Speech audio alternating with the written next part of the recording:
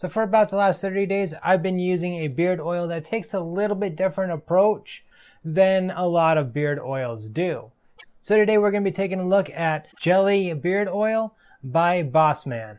This beard oil comes in a 4-ounce container with a little screw lid applicator.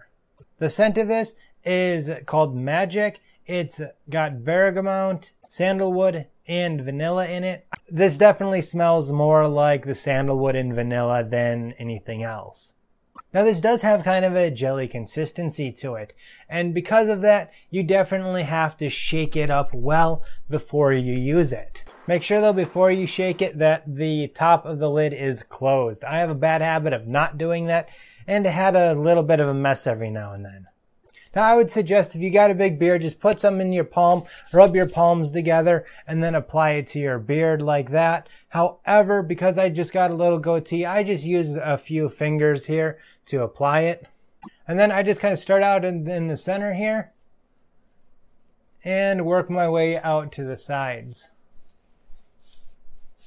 Make sure that you get underneath the beard and the goatee as well, just so then you've got an even mix all the way in. And then simply take your favorite comb or brush and brush it through.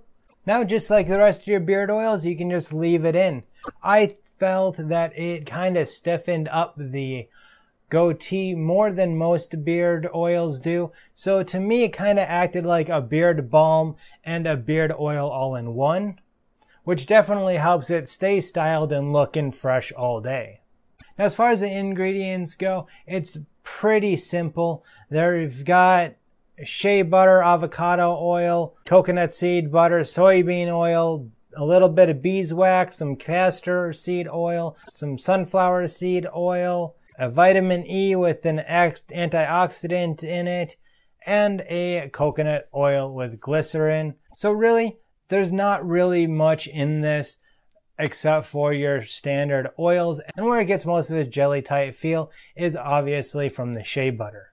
I do like this product, and I think one of the main reasons why is because I like to see something new in the marketplace. So if you're looking for something different than your regular beard oil, I do suggest checking out the Beard Jelly by Bossman. I'd like to thank Bossman for sending me out this product. If beard jelly sounds like something that you want to try out and you want to help support the channel a little bit, hit that Amazon link down below. While you're down there, if you like this review, hit that thumbs up, hit that subscribe for another Bossman review coming up next week. Until next time, you have a good one.